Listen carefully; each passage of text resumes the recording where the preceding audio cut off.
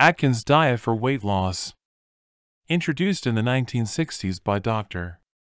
Robert Atkins, the Atkins diet has been going through a big bang in today's diet world.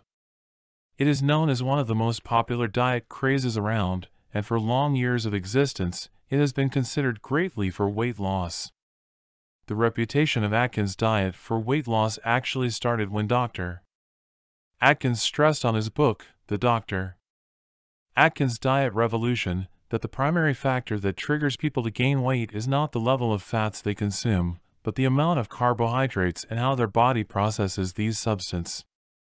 The role of Atkins diet for weight loss also came out when it was stressed that unlike the other diets, the Atkins targets primarily the insulin, which is capable of stimulating the blood sugar levels. It is maintained that when the insulin level in the body is lowered, the more chances for the body to lose weight. Because of this, the Atkins highly advises people to lower the intake of carbohydrates and consider a high level of protein and fat in the diet. Several studies and researches were conducted to support the claims on Atkins diet for weight loss. Two of the recent studies have been publicized to support and confirm the role of Atkins diet for weight loss. Both of these studies are published in some of the major medical journals to make people aware of the role that the Atkins diet has been playing for weight loss. The first study was conducted on 132 patients who were affected by severe obesity. They were placed on either a low-carb diet or a low-fat diet for about 6 months.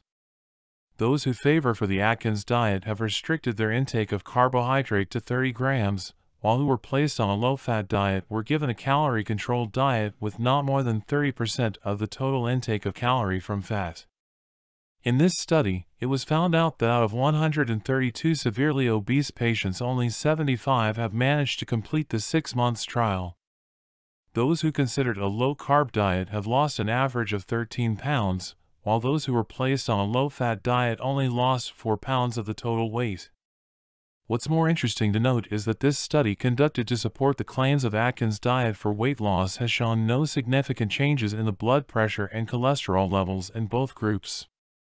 From these findings, it was concluded by many experts that Atkins diet, being a low-carb diet, really works for weight loss. The second study to support the claims of Atkins diet for weight loss was actually carried out for a year. Here, only 63 obese men and women were tested, and they were given the choice between low-fat and low-carb diet. To fully notice the weight loss effect of both diets, all of the participants met with a registered dietitian at the start of the test and then at 3, 6, and 12 months into the program. After 12 months, it was noted that those who have preferred the low-fat lost an average of only 5.4 pounds, while those who were assigned at low-carb lost an average of 9.5 pounds. An increase in the HDL level was even noted among those who have tried Atkins. From those studies, many have noted that Atkins really worked for weight loss.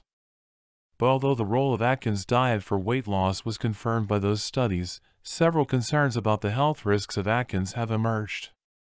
With this, the search for the real role of Atkins diet for weight loss continues. For more free educational content, visit learnforfree.biz.